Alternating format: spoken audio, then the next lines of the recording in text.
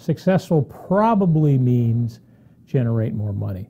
This is, first of all, you have to understand that this is an economic planet. There isn't really anything that you want that won't go better if you have more money. And that is my primary operating basis. It always has been and always will be. Have you ever wondered where these stats, like President Trump just recently was taking credit for 2 million jobs created? The government didn't create those jobs. He didn't create those jobs. The government of any country has never created the job. The only person who's capable of creating a job is you.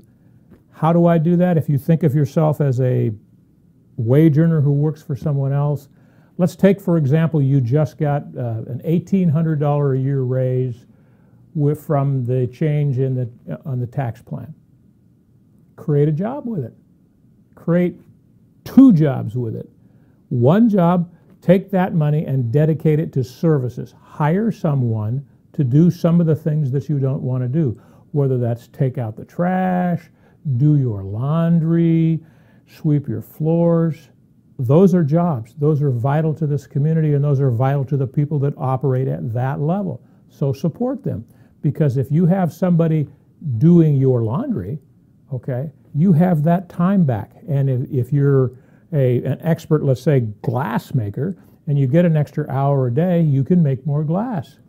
Or you get an hour a day and you can do some form of training like you can on the Cardone University.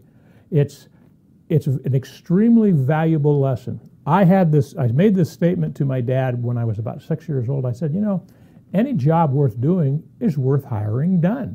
So I've always operated that way. Sometimes it's worked out well for me, and sometimes it made me lazy.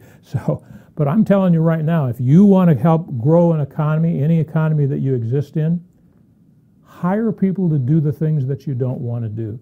It's the only way you're going to expand your business. If you're a solopreneur, you need to write up all of the tasks that you do that you can reduce to a simple written procedure. The minute you've done that, you can take that part of your hat and pass it to someone else. Now you don't have to do it anymore.